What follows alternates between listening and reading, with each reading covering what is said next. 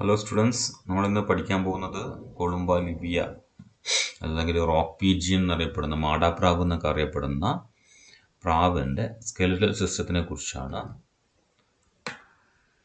So നിങ്ങൾക്ക് കാണുമ്പോൾ അറിയാം അല്ലേ, നിങ്ങളുടെ മുമ്പിലേക്ക് ഒരു ശവായി വന്നു കഴിഞ്ഞാൽ ചില നിമിഷങ്ങൾ കൊണ്ട് മാത്രം അതിൻ്റെ കോലം ഈ കോലത്തിലായിട്ട് മാറും എന്നുള്ളത് നിങ്ങൾക്കറിയാം.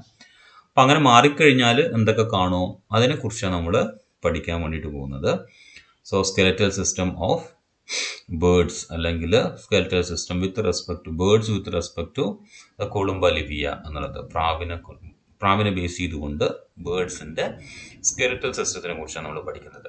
അപ്പം ബേർഡിൻ്റെ സ്കെലറ്റൽ സിസ്റ്റം നോക്കുകയാണെങ്കിൽ നമുക്കറിയാം, ബേർഡ് എന്ന് പറയുന്നത് ഉയരത്തിൽ പറന്ന് പോകുന്ന ജീവികളാണ് അല്ലേ. അപ്പം അതുകൊണ്ട് തന്നെ അതിനൊരു ബോയൻസി ആവശ്യമാണ്, എയർ ബോയൻസി ആവശ്യമാണ്. വെള്ളത്തിൽ മാത്രമല്ല, വെള്ളത്തിലെ കേസല്ല പറയുന്നത്, എയർ ബോയൻസി ആവശ്യമാണ്.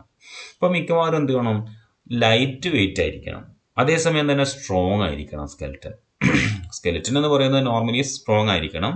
അറ്റ് ദ സെയിം ടൈം ഇത് പറന്നു പോകുന്നത് കൊണ്ട് തന്നെ, ഏരിയൽ ലൈഫ് ആയതുകൊണ്ട് തന്നെ അതിൻ്റെ സ്കെലറ്റൻ എന്ന് പറയുന്നത് ലൈറ്റ് വെയിറ്റും ആയിരിക്കണം. അപ്പം ഈ രണ്ടും കൂടെ ചേർന്നിട്ടുള്ള ഒരു ടൈപ്പ് ന്യൂമാറ്റിക് ബോൺ ആണ് നമുക്ക് ബേർഡ്സിന്റെ കേസിൽ കാണാൻ വേണ്ടിയിട്ട് പറ്റുക. Okay, pneumatic bones. നമ്മൾ ഫസ്റ്റ് പോയിന്റ് എടുക്കുകയാണെങ്കിൽ the endoskeleton of pigeon is fully ossified. Fully ossified എന്ന് പറഞ്ഞു കഴിഞ്ഞാൽ കംപ്ലീറ്റ്ലി ഫോംഡ് ഓഫ് ബോൺ എന്നുള്ളതാണ് ഫുള്ളി ഓസിഫൈഡ് കൊണ്ട് ഉദ്ദേശിക്കുന്നത്. It's actually mainly formed of the bone. Main component is a born only എന്നുള്ളതാണ് ossified എന്നുള്ളത് ഉദ്ദേശിക്കുന്നത്.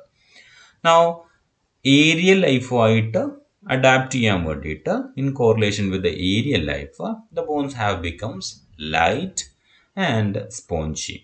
എന്ന് വെച്ചാൽ വെയിറ്റ് കുറവാണ്, അതേസമയം തന്നെ ഇഷ്ടംപോലെ എയർ സ്പേസസ് ഉള്ളിലുള്ള ബോണാണ് ബേർഡ്സിന്റെ ബോൺ എന്ന് പറയുന്നത്. നോർമലി നോക്കുക, നിങ്ങൾ ഒരു ഹ്യൂമൻ ബോണാണ് ഇവിടെ കാണിച്ചിരിക്കുന്നത്. ഇറ്റ്സ് ആക്ച്വലി കോമ്പാക്ട്, സ്പോഞ്ചി അല്ല, കോമ്പാക്റ്റ് ആയിട്ടാണ് ആ ബോൺ കാണുന്നത്. ഭയങ്കര സ്ട്രോങ്ങും ആണ്, നല്ല വെയിറ്റും ഉണ്ടാവും. അതേസമയം ഒരു ബേർഡിന്റെ ബോൺ എടുക്കുകയാണെങ്കിൽ you can find that there are numerous inner spaces, free spaces are there, right? Air spaces ഉണ്ട് ഇഷ്ടംപോലെ. ഇതിനെ കമ്പാരിറ്റീവ്ലി ലൈറ്റർ ആക്കാൻ വേണ്ടിയിട്ടാണ്. ഓക്കെ, എയറിലൂടെ പറന്നു പോകുമ്പോൾ വെയിറ്റ് കൂടാൻ വേണ്ടിയിട്ട് പാടില്ല. വെയിറ്റ് കൂടിയാൽ പിന്നെ അതിന് പറന്നു വരാൻ വേണ്ടിയിട്ട് പറ്റില്ല. അപ്പോൾ അത് അവോയ്ഡ് ചെയ്യാൻ വേണ്ടിയിട്ട് സ്പോഞ്ചി ആയിട്ടാണ് ഇത് ക്രിയേറ്റ് ചെയ്തേക്കുന്നത്. So you can find it here. അപ്പം ലൈറ്റ് ആൻഡ് സ്പോഞ്ചി ആണ് ബേർഡിന്റെ സ്കെലിറ്റൻ എന്ന് പറയുന്നത്. അതേസമയം തന്നെ ഇറ്റ്സ് ആക്ച്വലി ഫുള്ളി ഓസിഫൈഡും ആണ്. ഞാൻ പറഞ്ഞു, ഇങ്ങനെ സ്പോഞ്ചി ആയിട്ടുള്ള ബോണുകളെ നമ്മൾ പറയുന്ന പേരാണ് ന്യൂമാറ്റിക് ബോൺ എന്നുള്ളത്. അപ്പോൾ അതിനെ ഡിഫൈൻ ചെയ്തെടുക്കുമ്പോൾ നമുക്ക് പറയാൻ വേണ്ടി പറ്റും, most of the bones of birds accepting those of forearm, hand, hind-limb and a tail are hollow and have air spaces inside instead of bone marrow. Okay, അപ്പം ബോൺ മാരോ എന്ന് പറയുന്നത് നമുക്കറിയാം, ബ്ലഡ് ഫോർമേഷൻ നടക്കുന്ന സ്കെലറ്റിൻ്റെ ഉള്ളിലുള്ള റീജിയനാണ് എന്ത്, bone marrow എന്ന് പറയുന്നത്. അപ്പം ബേർഡ്സിൻ്റെ കേസിൽ ബോൺ മാരോ, അതിനപ്പുറത്തേക്ക് മെയിനായിട്ട് എയർ സ്പേസസ് ആണ്, കമ്പാരിറ്റീവ്ലി ഹോളോ ആണ് if you are comparing with other organism. അങ്ങനെയുള്ള ബോണിനെയാണ് നമ്മൾ ന്യൂമാറ്റിക് ബോൺ എന്ന് പറയുന്നത്. So exemptions are there, ഫോർ-ആം, okay, hand, hind-limb. ഇതൊന്ന് പ്രത്യേകം ശ്രദ്ധിച്ചേക്കണം, ഏതാണ് എക്സംഷൻ എന്നുള്ളത്. ബാക്കിയൊക്കെ എന്താണ്, ന്യൂമാറ്റിക് ബോൺസ് ആണ്. ഇനി എന്താണ് ന്യൂമാറ്റിക് ബോൺസ് കൊണ്ടുള്ള ഉപയോഗം? So first of all you can see that they helps to reduce body weight. ഞാൻ പറഞ്ഞു, പറന്നു വരണമെങ്കിൽ വെയിറ്റ് പരമാവധി കുറവായിരിക്കണം. അങ്ങനെ വെയിറ്റ് കുറച്ചിട്ട് പരമാവധി പറന്നു വരാൻ വേണ്ടിയിട്ട്, so it will be helping to reduce the body weight. The second thing is the cavity inside the pneumatic bones open externally by aperture called pneumatic foramina. അപ്പം ഒരു എയർ കണക്ഷൻ ഉണ്ട്, അതായത് പുറമെയായിട്ട് നല്ല കണക്ഷൻ ഉണ്ട് ഈ പറയുന്ന എയർ സ്പേസസിന് അല്ലെങ്കിൽ hollow സ്ട്രക്ചറിന്. So you can find it here, small whole is there and this is known as the pneumatic foramina. അതാണ് PF കൊണ്ട് മാർക്ക് ചെയ്തേക്കുന്നത്. ഓക്കെ, ഈ കാണുന്ന ചെറിയ ഹോൾ. അപ്പം എങ്ങനെയാണ് ന്യൂമാറ്റിക് ബോൺസിലെ ഇന്നർ ഹോളോ ക്യാവിറ്റി പുറത്തേക്ക് കണക്ഷൻ കിട്ടുന്നത് എന്ന് ചോദിച്ചു കഴിഞ്ഞാൽ ഇറ്റ്സ് സിംപ്ലി ബൈ ന്യൂമാറ്റിക് ഫോറാമിന. അപ്പോൾ പേര് കാണുമ്പോൾ പെട്ടെന്ന് നമുക്ക് മാച്ച് ചെയ്യാൻ വേണ്ടിയിട്ട് പറ്റണം ന്യൂമാറ്റിക് ഫോറാമിന എന്താണെന്നുള്ളത്. Pneumatic ബോണിനെ hollow cavity outside എൻവയോൺമെൻറ്റുമായിട്ട് communicate ചെയ്യുന്ന അപ്പേർച്ചറിന് പറയുന്ന പേരാണ് ന്യൂമാറ്റിക് foramina എന്നുള്ളത്. So there is also a tendency for the reduction and fusion of bones in some regions. നമ്മൾ ബേർഡിന്റെ സ്കെലിറ്റൻ ബാക്കിയുള്ള ആനിമൽസിന്റെ സ്കെലിറ്റനായിട്ട് എങ്ങനെയാണ് മാറ്റം കാണിക്കുന്നത് എന്ന് പറയുന്നത്? ഒന്നെന്താണ്, ന്യൂമാറ്റിക് ബോൺസ് ആണ്. രണ്ട്, പരമാവധി ബോണിന്റെ എണ്ണം കുറയുന്നുണ്ട്.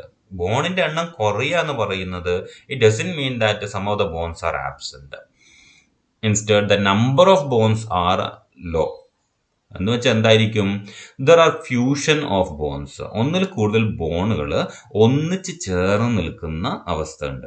Okay, so tendency four reduction and fusion of born in some regions. എന്തിനു വേണ്ടിയിട്ട്? ആ ബോഡി വെയിറ്റ് കുറക്കാൻ വേണ്ടിയിട്ടും അതുപോലെ തന്നെ പറക്കാനുള്ള എല്ലാ സൗകര്യവും ഉണ്ടാക്കാൻ വേണ്ടിയിട്ടാണ്. So fusion of bones gives rigidity to enable the bird to cut through air. എയറിൽ കൂടെ പാസ് ചെയ്യുമ്പോൾ ഓക്കെ, സ്കെലിറ്റന് റിജിഡ് ആവാൻ വേണ്ടിയിട്ട് ഇപ്പം ഒരു 10 സ്കെലിറ്റൻ ഉള്ള സ്ഥലത്ത് ആ 10 സ്കെലിറ്റൻ ഫ്യൂസ് ചെയ്തിട്ട് ഒറ്റ സ്കെലിറ്റനായിട്ട് നിൽക്കുക. That means the skeleton become more rigid. Okay, നല്ല കട്ടിയുള്ളതായിട്ട് മാറും. ഓക്കെ, അങ്ങനെ കട്ടിയുള്ളതാവാ ആയതുകൊണ്ട് ഉപകാരം എന്താണെന്ന് ചോദിച്ചു കഴിഞ്ഞാൽ അതിന് എയറിൽ കൂടെ ഈസി ആയിട്ട് പാസ് ചെയ്യാൻ വേണ്ടിയിട്ട് പറ്റും. Second thing, reduction of bones lowers the wait, body weight. So നമ്മൾ ന്യൂമാറ്റിക് ബോൺ എന്തിനാണോ വന്നത് അതേ അഡാപ്റ്റേഷൻ ഇവിടെയും വരുന്നു. ഓക്കെ, അപ്പം എങ്ങനെയാണ് ബേർഡിന്റെ ബോൺ മോഡിഫൈ ചെയ്തിരിക്കുന്നത് എന്ന ക്വസ്റ്റ്യൻ വന്നു കഴിഞ്ഞാൽ you have to answer like this. Clear ആയി എന്ന് വിചാരിക്കുന്നു. So we can just move to the next slide. അപ്പം നിങ്ങളിവിടെ നോക്കിയേ, ബേർഡിന്റെ സ്കെലറ്റൽ സിസ്റ്റം എടുക്കുകയാണെങ്കിൽ നമ്മൾ ഹ്യൂമൻ ബീയിങ്സിന്റെ സ്കെലറ്റൽ സിസ്റ്റം +2 നിങ്ങൾ പഠിച്ചിട്ടുണ്ട് അല്ലേ?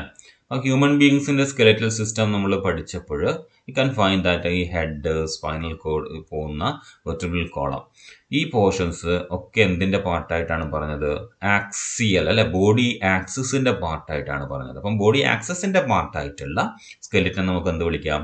ആക്സിയൽ സ്കെലിറ്റൻ എന്ന് വിളിക്കാം. അപ്പോൾ ഹ്യൂമൻ ബോഡിയിൽ നമ്മൾ പഠിച്ചതുപോലെ തന്നെ 2 ഡിവിഷൻസ് ആണ് ബേർഡിന്റെ സ്കെലിറ്റൽ സിസ്റ്റത്തിലുള്ളത്. Okay, കൂളുംബ ലിവിയന്റെ skeletal സിസ്റ്റത്തിലുള്ളത്.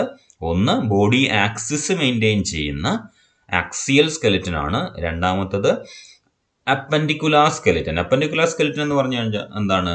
ചിറകിലേക്കും അല്ലെങ്കിൽ നമ്മളെ കൈകാലുകളിലേക്കുള്ള സ്കെലിറ്റനെയാണ് നമ്മൾ അപ്പൻഡിക്കുലാർ സ്കെലിറ്റൻ എന്ന് ഹ്യൂമൻ സ്കെലിറ്റനിൽ പണ്ട് പഠിച്ചത് +2. അപ്പം അതുപോലെ ഇതിന്റെ ചിറകിലും അതുപോലെ തന്നെ കാലിലും കാണുന്ന സ്കെലിറ്റൻ, അതാണ് അപ്പൻഡിക്കുലാർ സ്കെലിറ്റൻ എന്ന് പറയുന്നത്. സോ ആക്സിയൽ സ്കെലിറ്റൻ നമുക്ക് നോക്കാൻ വേണ്ടിയിട്ട് പറ്റും. ഇപ്പോൾ കാണാം, ഒന്നെന്താണ്? സ്കള്ളാണ്. 2 വെർട്ടിബ്രൽ കോളമാണ്. 3 ഹയോയിഡ് അപ്പാരറ്റസ് ആണ്, റിബ്സ് ആൻഡ് സ്റ്റേർണം. ഇത്രയും പോർഷൻസ് ചേർന്നിട്ടാണ് ആക്സിയൽ സ്കെലിറ്റൻ ഉണ്ടായിരിക്കുന്നത്. ഒന്നുകൂടെ പറഞ്ഞേ, skull, vertebral column, hyoid apparatus, ribs and sternum. നമ്മളെ പേരുകൾ കൃത്യമായിട്ട് പഠിക്കുക. എപ്പോഴും എക്സാമിന് ഒരു വാല്യുവേഷൻ നോക്കുമ്പോൾ ഈ പേരുകൾ തെറ്റിപ്പോയാലാണ് മാർക്ക് പരമാവധി കുറയുന്നത്. അപ്പം പേരുകൾ കൃത്യമായിട്ട് ഉണ്ടാവുക എന്നുള്ളത് നമ്മൾ ഉറപ്പുവരുത്തുക. അപ്പം skull, vertebral column, hyoid apparatus, ribs and sternum. അപ്പം സ്കള്ളും വെർട്ടിബ്രൽ കോളം നിങ്ങൾ ഒരു കാലത്ത് മറക്കാൻ വേണ്ടി പോകുന്നില്ല. അത് ആക്സിയൽ സ്കെലിറ്റന്റെ പാർട്ടാണ് എന്ന് കൃത്യമായിട്ട് അറിയുകയും ചെയ്യാം. ഈ ഹയോയിഡ് അപ്പാരറ്റസ് നമ്മൾ മാക്സിമം മറന്നു പോകാൻ ചാൻസ് ഉള്ള ഒരു പോർഷനാണ്. Ribs and sternum we will be just thinking like it is appendicular skeleton. അതും മറന്നു പോകരുത്. It's also actually the part of axial skeleton. കാരണം റിബ്സ് എന്ന് പറയുന്നത് it's actually connected with the vertebral column.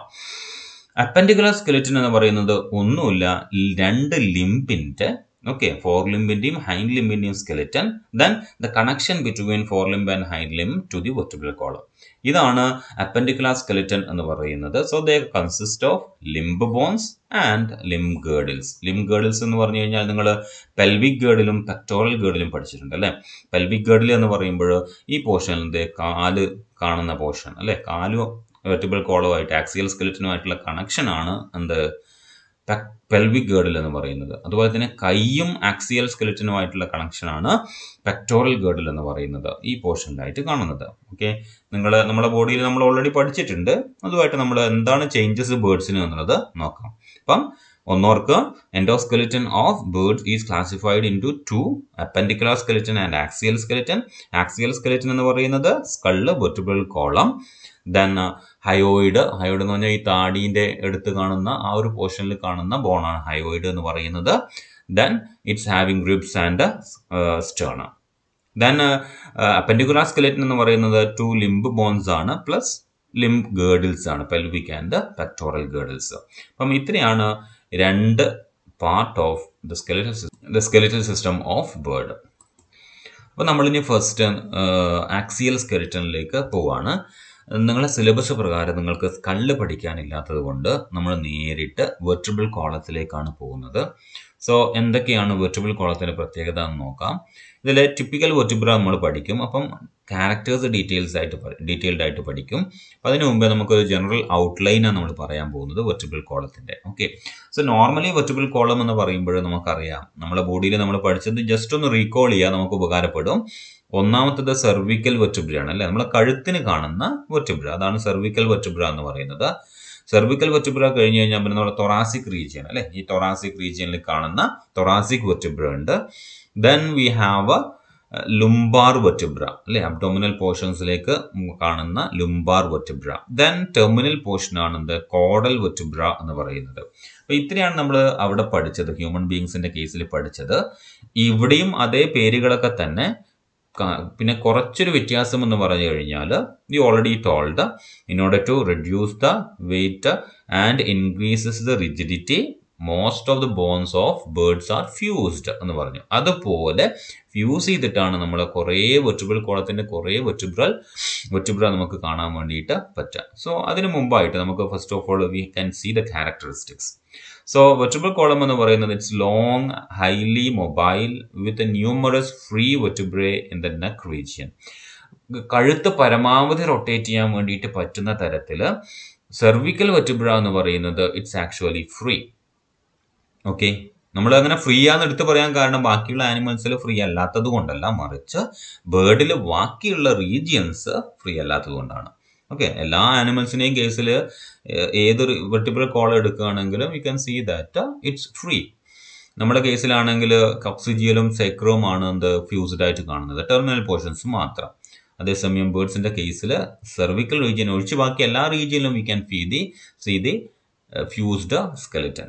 Okay, so പരമാവധി mobility കൊടുക്കാൻ വേണ്ടിയിട്ട് neck റീജിയനിലുള്ള cervical vertebra free ആയിട്ടുള്ള ന്യൂമറസ് ആയിട്ടുള്ള സംഗതിയാണ്. കാരണം നമുക്കറിയാം നമ്മുടെ കേസിൽ വെറും 7 മാത്രമാണ് സെർവിക്കൽ വെർട്ടിബ്ര എന്നുള്ളത്. You can find here cervical vertebra എത്ര ഉണ്ട്? 14 എണ്ണം ഉണ്ട്. എണ്ണം മറന്നു പോയത് 14 സെർവിക്കൽ വെർട്ടിബ്രയാണ് നമുക്ക് കാണാൻ വേണ്ടിയിട്ട് പറ്റും. Now it's rigid and compact in the trunk region with the fusion of vertebrae. Trunk region you can find the fusion. Okay, and it's actually rigid and compact. Long and highly mobile cervical. അപ്പോൾ characters just ഒന്ന് not ചെയ്ത് വെക്കുക. Long and highly mobile free cervical, rigid and compact fused trunk or the thoracic. Now very short in the tail with a numerous free as well as fused. So in the towards the tail region you can find that it's comparatively smaller in size and there is both free and fused vertebra. അപ്പോൾ നമ്മൾ എന്താ പറഞ്ഞത്? അപ്പം കഴുത്തെടുക്കുകയാണെങ്കിൽ long ആണ്, highly mobile ആണ്, free ആണ്. Body abdominal region, അതായത് ലുംബാർ thoracic regions എടുക്കുകയാണെങ്കിൽ, ട്രങ്ക് റീജിയൻസ് എടുക്കുകയാണെങ്കിൽ എന്താണ്? റിജിഡ് ആണ്, കോമ്പാക്റ്റ് ആണ്, and it's actually most of them are fused, അല്ലേ? ആൻഡ് ദെൻ ടെയിൽ റീജിയനിലേക്ക് പോവുകയാണെങ്കിൽ you can find that both free and fused form. And എന്താണ് ക്യാരക്ടർ? It's very short. അപ്പം ഈ 3 ക്യാരക്ടറും ഒന്ന് പഠിച്ചു വെക്കുക. Very short, rigid and compact, fused, long, highly mobile, free. മറന്നു പോകരുത്. ഇങ്ങനെയാണ് നമ്മൾ വെർട്ടിബ്രൽ കോളം എഴുതി തുടങ്ങേണ്ടത്, ക്യാരക്ടേഴ്സ് എഴുതി തുടങ്ങേണ്ടത്. Now, bird vertebrae is characterized by heterocoelous centrum and the absence of epiphysis. Okay, ഇത് സെൻട്രം എന്ന് പറയുന്നത് നമുക്ക് നമ്മുടെ വെർട്ടിബ്രൽ ടിപ്പിക്കൽ വെർട്ടിബ്രൽ എടുക്കുന്നത് കാണാൻ വേണ്ടിയിട്ട് പറ്റും. ഒരു സെൻട്രൽ പോർഷനാണ് സെൻട്രം എന്ന് പറയുന്നത്. ഇതിന്റെ ഷേപ്പിന്റെ ബേസിലാണ് നമ്മൾ പല തരത്തിൽ ഹെറ്ററോസീലസ് ഉണ്ട്, ആംഫിസീലസ് ഉണ്ട് നമ്മൾ പറയാം, അങ്ങനെ പറയുന്നത്. Okay, we will see in that what are the different types of centrum. അപ്പം ബേർഡ്സിന്റെ കേസിലുള്ള സെൻട്രം എന്ന് പറയുന്നത് ഇറ്റ്സ് ഹെറ്ററോസീലസ് സെൻട്രം ആണ്. Then it's having its absence of epiphysis. ഒരു പ്രോസസ് ആണ് എപ്പിഫൈസിസ് എന്ന് പറയുന്നത്. ആ ഫിഗർ വെച്ചിട്ട് നമുക്ക് പറയാം. ഓക്കെ, സോ ഇനി നമ്മൾ നേരെ പോകുന്നത് ടിപ്പിക്കൽ വെർട്ടിബ്ര. അതായത് ഒരു വെർട്ടിബ്രയുടെ എന്തൊക്കെ ക്യാരക്ടേഴ്സ് ഉണ്ട് എന്ന് അറിയാൻ വേണ്ടിയിട്ട് ഒരു ടിപ്പിക്കൽ വെർട്ടിബ്രയുടെ സ്ട്രക്ചറാണ് നമ്മൾ ഇനി പറയാൻ വേണ്ടിയിട്ട് പോകുന്നത്. അപ്പോൾ അതെന്താ ചെയ്യേണ്ടതെന്ന് വെച്ച് കഴിഞ്ഞാൽ ഞാൻ അപ്ലോഡ് ചെയ്യാനുള്ള എളുപ്പത്തിന് ഞാൻ 15 മിനിറ്റ് വീഡിയോ ആയിട്ട് ചെയ്യാണ്. അപ്പം അടുത്ത വീഡിയോയിലായിരിക്കും നമ്മൾ ടിപ്പിക്കൽ വെർട്ടിബ്ര വെച്ച് തുടങ്ങുക. അപ്പം ഇതിന് ശേഷം അടുത്ത വീഡിയോ കാണാൻ വേണ്ടിയിട്ട് ശ്രമിക്കുക. ഓക്കെ, ക്ലിയർ ആയെന്ന് വിചാരിക്കും. നമ്മളിപ്പം ജനറൽ ബാക്ക്ഗ്രൗണ്ട് ഐഡിയ ആണ് സ്കെലറ്റൽ സിസ്റ്റത്തിനെ കുറിച്ച് തന്നത്. പ്ലസ് വെർട്ടിബ്രൽ കോളത്തിനെ കുറിച്ചൊരു ചെറിയൊരു തുടക്കവും കൂടെ കൊടുത്തു. ഇനി നമ്മൾ ടിപ്പിക്കൽ വെർട്ടിബ്രയിലേക്ക് പോകും. ഓക്കെ, അതിന് വേണ്ടിയിട്ട് അടുത്ത വീഡിയോ കാണാം.